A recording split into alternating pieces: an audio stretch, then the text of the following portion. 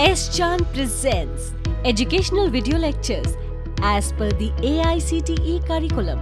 Difficult concepts made easy. Study anywhere, anytime.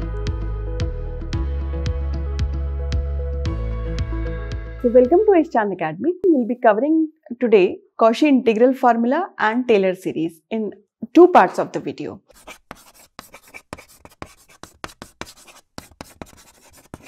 Hi, I'm Dr. Neelam from Department of Applied Mathematics, Delhi Technological University, Delhi. For more detail of the subject, you can refer to the book from S-Chan Publishing, details of which is given here and link is given in the description box. So in the first part of the video, we will cover the Cauchy integral formula. So Cauchy integral formula is applicable to find out the value of the function at some point inside the curve C. So we will start with the Cauchy integral formula. So the Cauchy integral formula is used to find out the value of the function at some point inside the curve C. So if we take this xy plane and this is our closed curve C, and if at this any point A is there, then if we would like to find out the value of the function fz at z equals to A, then we will be using the Cauchy integral formula. So if fz is a complex function,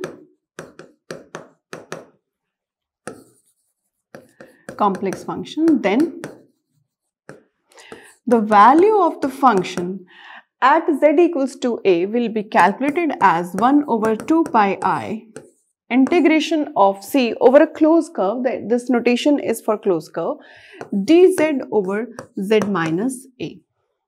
So this is for the, we can find out the value of the function at z equals to A. Now the nth derivative of this can also be found out. So nth derivative of the value of the function at z equals to A will be factorial n over 2 pi I integration over C, over this closed curve C, dz over z minus A raised to the power n plus 1.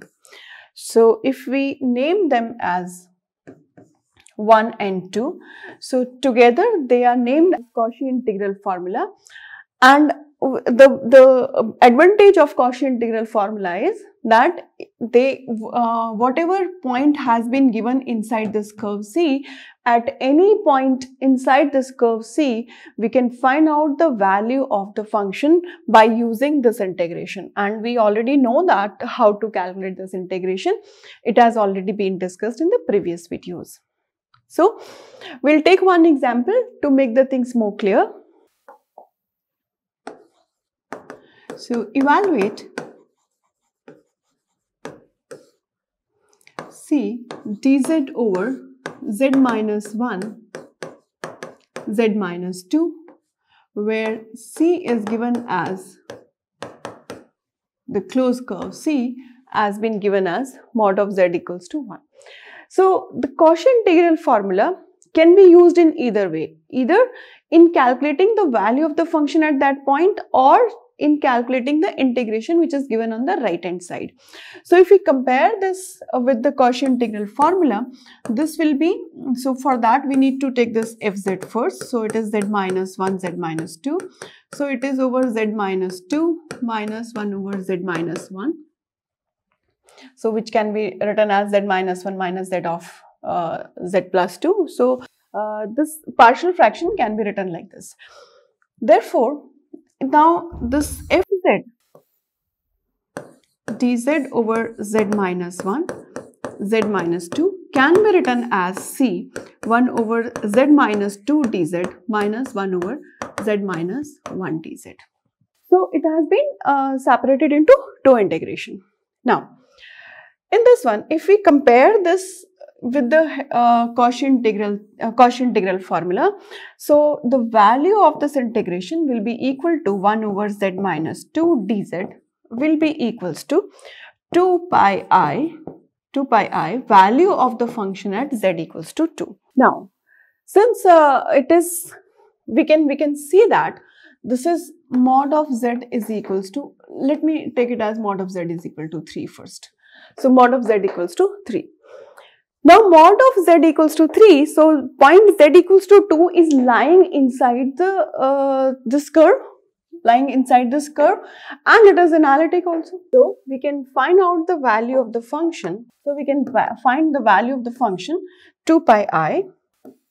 So 2 pi I, and here the fz is 1. So value of the function will be 1 only. So that's why the c 1 over z minus 2 dz will be 2 pi I, because here the fz is 1.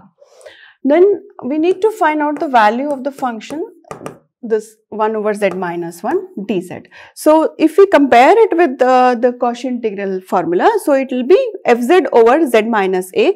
So a is 1 here, so value of the function fz at 1, but here the function fz is 1 only, therefore this value is coming out to be 2 pi I. So this will be, so this is coming out to be c dz over z minus 1 z minus 2. So it is coming out to be 2 pi I minus 2 pi I, which is coming out to be 0, because this is showing us that from Cauchy integral theorem it is coming out to be 0, because the function 1 over z minus 1 z minus 2 is analytic within and on this curve C. Now let us change this integration. Let us change this value. So if we take this C, fz, let me take as sine pi z square, sine pi z square plus cos pi z square divided by z minus 1 z minus 2 dz. So if we compare this, and mod of z is equals to 3.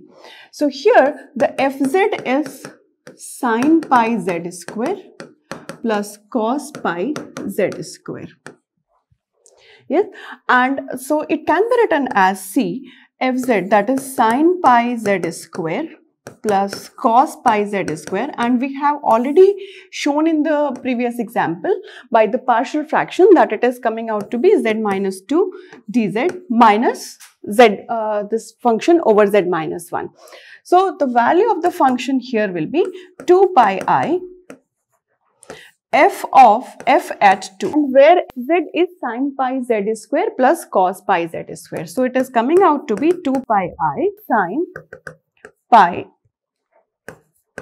2 square plus cos pi 2 square. So it is 2 pi I sine 4 pi plus cos 4 pi, and which we know it is coming out to be 1. So it is coming out to be 2 pi I. And for the second part, so it will come out to be sine pi z square plus cos pi z square over z minus 1. So this is analytic within and on this curve C. So it is coming out to be 2 pi I and value of the function at the point z equals to 1.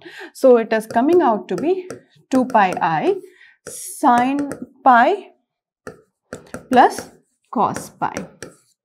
So we can get value of them as minus 1. So again it is coming out to be, yes, z equals to 1 and z equals to minus 1. So we can find out the value of this by substituting the value of sine pi and cos pi. Now we can see that if the value of the function needs to be calculated at z equals to a, so it is coming out to be 1 over 2 pi I integration fz over z minus a dz. So we need to differentiate between this fz and z minus a given. So the point A is lying inside the curve and the value of this function can be calculated at this point. Clear? And then we can find out the nth order derivative also of this. So this can be represented as fz over z minus a raised to the power n plus 1 dz. Clear? So if it is given as a c, dz over z minus 1. So in this one, it should be clear that fz needs to be taken as 1, and whatever c will be given to us, that will be representing as the closed curve within and this a point should be lying inside that curve c. So here fz should not be taken as 1 over z minus 1, rather fz should be taken as 1, because then only we can find out the value of fz. Fz is 1 in this case at the value at the point 1. So let me take this as z. So here fz will be z. So we need to find out the value of this function.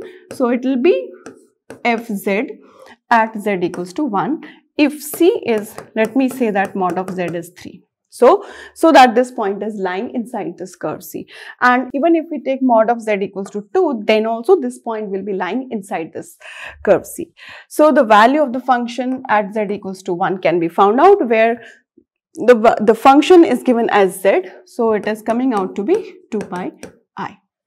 So that's how we have seen that Cauchy integral formula will be used to find the value of the function at any point where if the value of the function fz needs to be found out at any point inside the curve C. So if any curve C is given and we have been given infinitely many points A, B, C and all, so we can find out the value of this function all the points C inside the curve C. For more detail of the subject, you can refer to the book from Eschand Publishing, details of which is given here and link is given in the description box.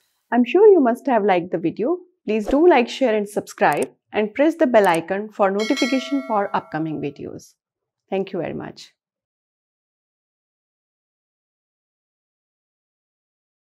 All rights reserved. This video has been prepared for educational purposes only. No part of it may be reproduced or copied without the permission of the copyright holder.